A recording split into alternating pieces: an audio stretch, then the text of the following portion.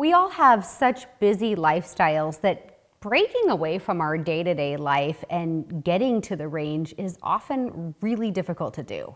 It is absolutely a hard thing to do. And I think that there's so many ways that you can be at home and continue to sharpen your skills with your pistol. Absolutely. And with the ammunition shortage that we're all experiencing right now, it's really put an extra value on dry fire practice.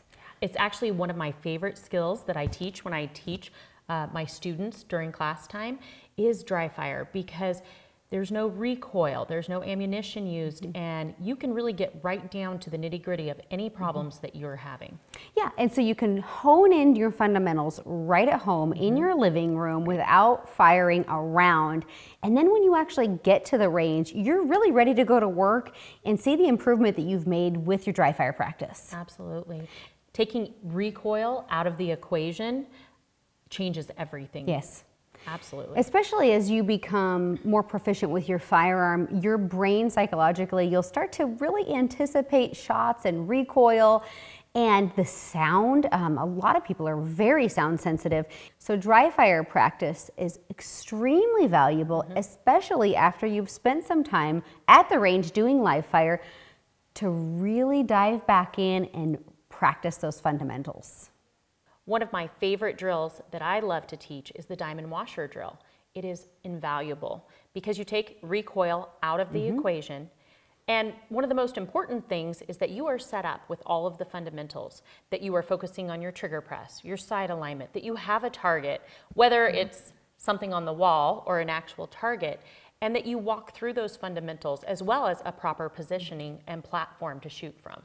One of the things that I see a lot at the range as an instructor is that students, especially ones who are new to firearms, they will be pushing down. They'll anticipate that recoil. Now, a gun is like a small bomb going off 3 feet in front of your face. So a lot of people, they try to push it away. So we'll see those shots start gathering down at the bottom of the target. And this is a really good way to bring those shots back up because they focus on a nice, clean trigger press straight back. And they can also work on a trigger reset while they are doing a diamond washer drill. Absolutely. Let's get started on the drill and we'll walk you guys through how to do this drill.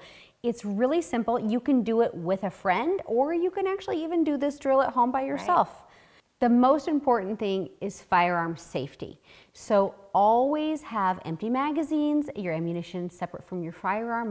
Make sure that your chamber is empty and your firearm is in an empty condition, keeping your firearm pointed in a safe direction in your home, always practicing knowing where your target is and what's beyond. The other thing you want to make sure is that there's absolutely no ammunition in the room, and that makes this a sterile environment and safe to depress the trigger. Empty mag.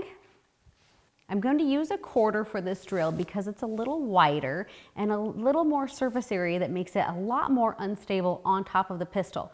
Because I'm doing this drill myself, I'm going to go ahead and put the quarter on the barrel of the pistol and extend my body position out. One of the things that's really important that Kristy's going to be doing here is focusing on her sight alignment. So sight alignment is maintaining your back sights and your front sight and making sure that there is equal space in between them and it's fully centered.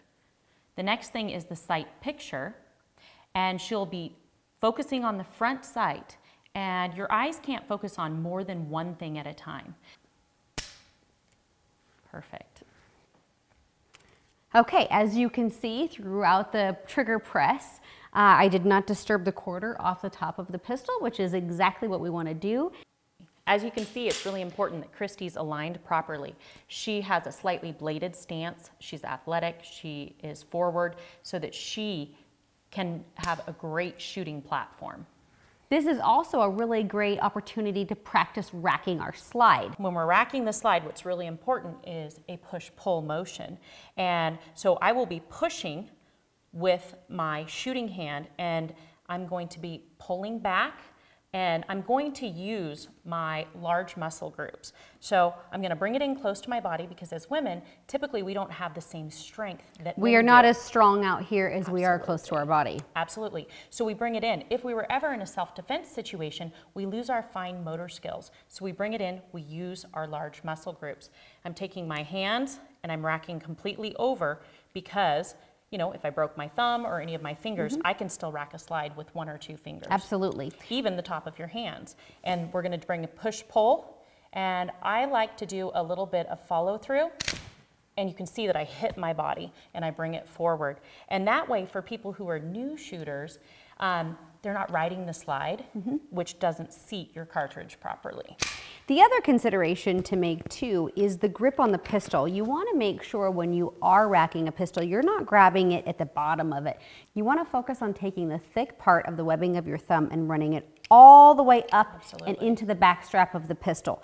That will allow you to take your 3 fingers, index them around the grip and your trigger finger and align it straight down along the side of the frame of the pistol, giving you a nice, strong and firm grip. You're going to have a lot more grip on the pistol if you hold it properly, which is going to make racking the slide and obviously shooting a lot easier. It's really as simple as meeting the fatty parts of your hands. If you come here, it should fit in like a puzzle piece. And there shouldn't be any gaps really in between the 2 of your thumbs. And this is the way to best manage recoil, because if we do have that looser grip, the gun can come back. And also, these are mechanical devices.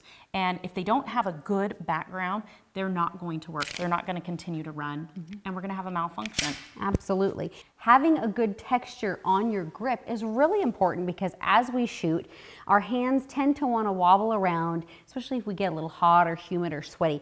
So as you can see, we're getting full contact with this grip and we're very safe. So this slide is never going to come back and bite us or hurt us. Right. Get proper firearms training, especially if you're a new firearms owner. There are so many different options out there and so many people that you can get really good help from. There are many NRA pistol instructors and most likely a well-armed woman chapter located near you. So get online and find a group of great people to hit the range with.